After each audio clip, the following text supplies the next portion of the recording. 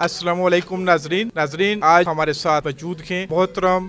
صدر جماعت مسلم کانفرنس مرزا شفیق جلال صاحب. ان سے جانیں گے کہ یوم یکجہتی کشمیر کے حوالے سے وہ اپنی قوم کو کیا پیغام دیں گے. بہت شکریہ جی.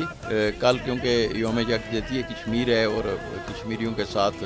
پاکستانی قوم جو ہے پوری بھرپور طریقے سے اظہار یکجہتی کر رہی ہے اور ہم آزاد کشمیر کے لوگ بھی جو ہے اپنے ان کشمیریوں بھائیوں کے ساتھ جو مقبوضہ کشمیر میں ہندوستانی فوج کی جارحیت کے خلاف بھرپور مزاحمت بھی کر رہے ہیں اور ان کا ظلم بھی سہ رہے ہیں. ان کے ساتھ اظہار یکجہتی کے لیے آزاد کشمیر پر پوری جو ہے مسلم کانفرنس سے جتنی ضلعی تنظیمیں ہیں، ڈویژن کی تنظیمیں ہیں، حلقوں کی تنظیمیں ہیں، یونین کونسل کی تنظیمیں ہیں، ہماری MSF ہے، یوتھ کی تنظیمیں ہیں اور مختلف جو ونگ ہیں، ان سب سے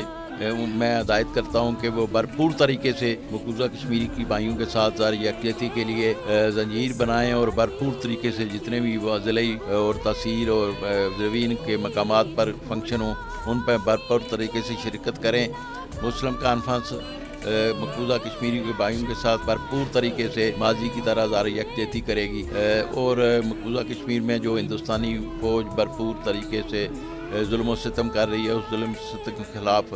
ہم بھرپور طریقے سے اس کی مذمت کرتے ہیں. اور اس کے ساتھ ساتھ ہندوستانی فوج یہاں مقبوضہ کشمیر میں لوگوں پر ظلم کر رہی ہے. ہمارے آزاد کشمیر میں سیز فائر لائن کے جو علاقے ہیں وہاں بھی بھرپور طریقے سے شہری آبادی پر گولہ باری کر کے لوگوں کو شہید کر رہی ہے، لوگوں کو زخمی کر رہی ہے، لوگوں کا مال مویشی جو ہے ان کو پر گولہ باری کر رہی ہے. مسلم کانفرنس کی صدر کی حیثیت سے میں ہندوستانی فوج کے اس اقدام کی بھرپور مذمت کرتا ہوں اور سیز فائر لائن پر آباد لوگوں کو میں ان کی اس جرأت کو سلام پیش کرتا ہوں اور ان کو خراج تحسین پیش کرتا ہوں. میں مسلح افواج پاکستان کو بھرپور طریقے سے جس طریقے سے وہ ہمارے آزاد کشمیر کے سیز فائر پر لائن لوگوں کے آباد لوگوں کا